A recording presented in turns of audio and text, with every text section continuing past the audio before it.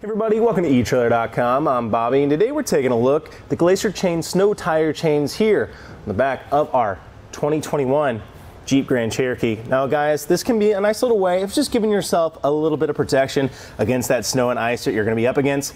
Now this is primarily going to be for your more lightweight capability here. You're not going to get too much puncture through that snow and ice. However, these are going to give us a great start and stop maneuver, as we do have a ladder style here on our chains. So what that's great for, as we said, getting those starts and stops on those roads. Now one thing to be mindful of though, they're not going to be quite like those diamond style patterns, which gives you full coverage across your tire. So you're going to be losing a little bit of turning radius just because you're going to have to get over those humps every time you're trying to make that left or that hard right.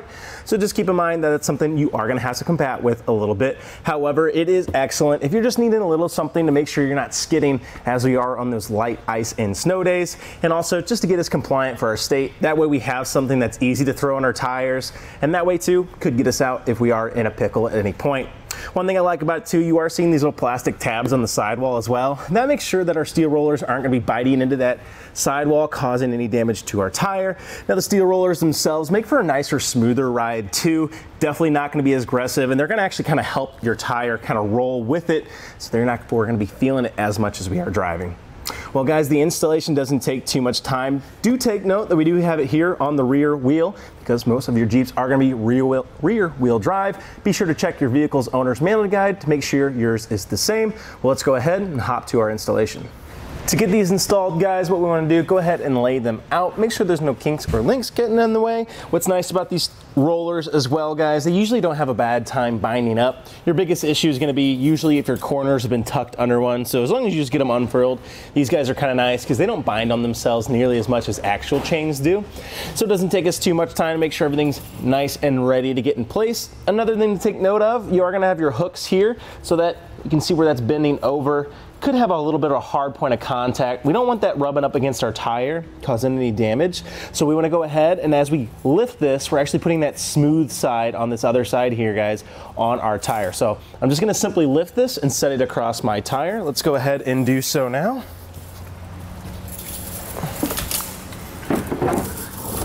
And we can just start setting it, kind of fitting it to our tire. We can go ahead and make our first connection on the inside. So we can get underneath our vehicle here. Now keep in mind, you know, if you're in the muck and mire, this can be a little bit more of a pain. So hopefully we're doing this before we reach those situations. However, not going to be the hardest thing to do. Even if we do have to make ourselves a space on the underside of our vehicle, we just simply take our extra end here and this end and start fitting it through and getting it in position to start getting locked down. So let's go ahead and try to get as much of this as we can.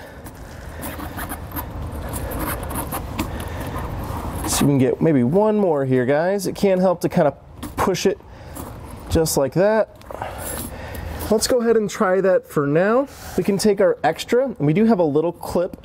We can go ahead and get that braided right inside there. And what we don't want to do is to have this flopping around, causing any damage to the inner assembly here. So that way we can go ahead and get that extra just pinched and out of the way. So we can go ahead and start getting the front installed here. We just simply take our extra cable and start slotting it through.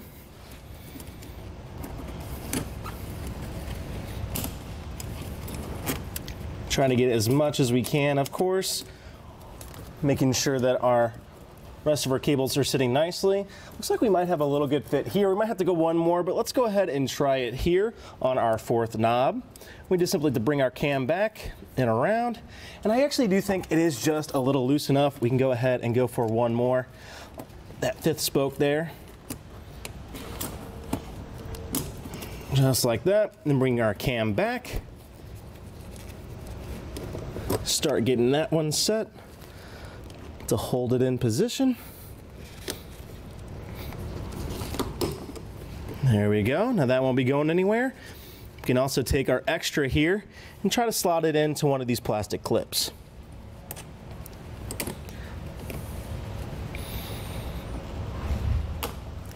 Now that that's clamped, we won't have that extra bouncing around.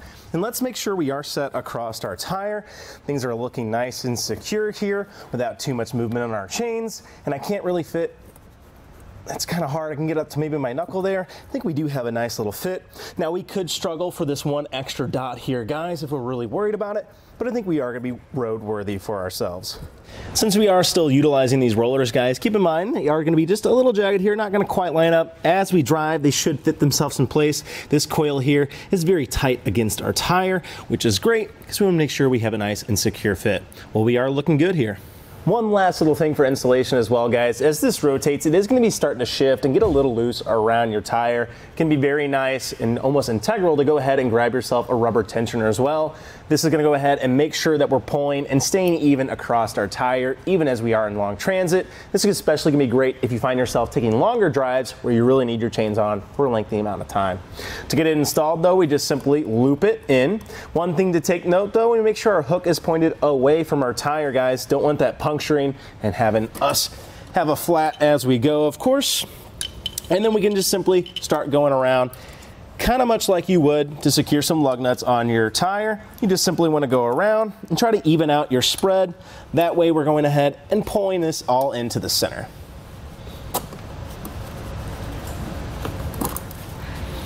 And one last little connection is going to do us. And as you guys can see, it's starting to pull on those cables, pulling it all in line of center and get it nice and centered. Well, as you guys saw, that installation not going to be too hard for us to have to do. I could even see us having to do this on the side of the road. Nice that we can go ahead and throw it over.